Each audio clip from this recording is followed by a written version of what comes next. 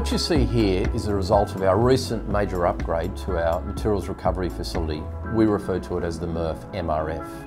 Our MRF is totally automated. Using state-of-the-art European technology, we process and recover valuable recyclables from the waste we collect. With the remaining non-recyclable waste previously sent to landfill, we manufacture a thing called refuse-derived fuel, RDF, which is an alternative fuel used as a partial replacement for fossil fuels. The end result of our processing is that only around 10% of all material received ends up in landfill, which is a great result for our customers and their contribution to a sustainable future.